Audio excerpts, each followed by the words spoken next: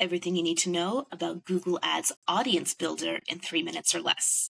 I'm Jill Saskett-Gales, a Google Ads coach, and you may be thinking, what's Audience Builder? This is the workflow that demand gen, video, and Performance Max campaigns use for their audience targeting, audience signals, and audience exclusions. Instead of editing audience segments like you still can in a search, shopping, or display campaign, you build an audience with multiple components. How does this affect you? First, with Audience Builder, you can only have one audience per ad group, but within that audience, you can have multiple audience segments. Audience Builder is compatible with detailed demographics, in-market segments, life events, and affinities. It's compatible with all of your data segments, aka remarketing, and it's compatible with custom segments, which may now be called custom interests. Audience Builder is not compatible with combined segments, and Audience Builder only lets you exclude remarketing lists, not any of Google's audience segments. In a demand gen campaign, you can also include or exclude a lookalike segment. Now, the fact that you can't use combined segments here is especially meaningful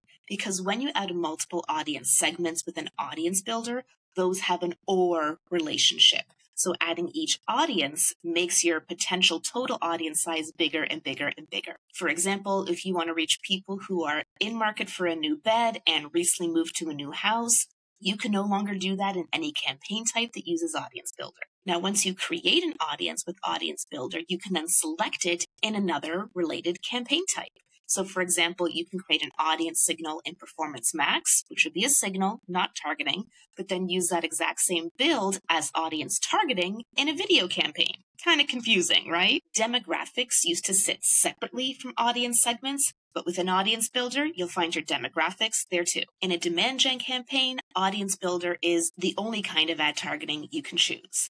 In a video campaign, you can use Audience Builder, you can use content targeting, or both.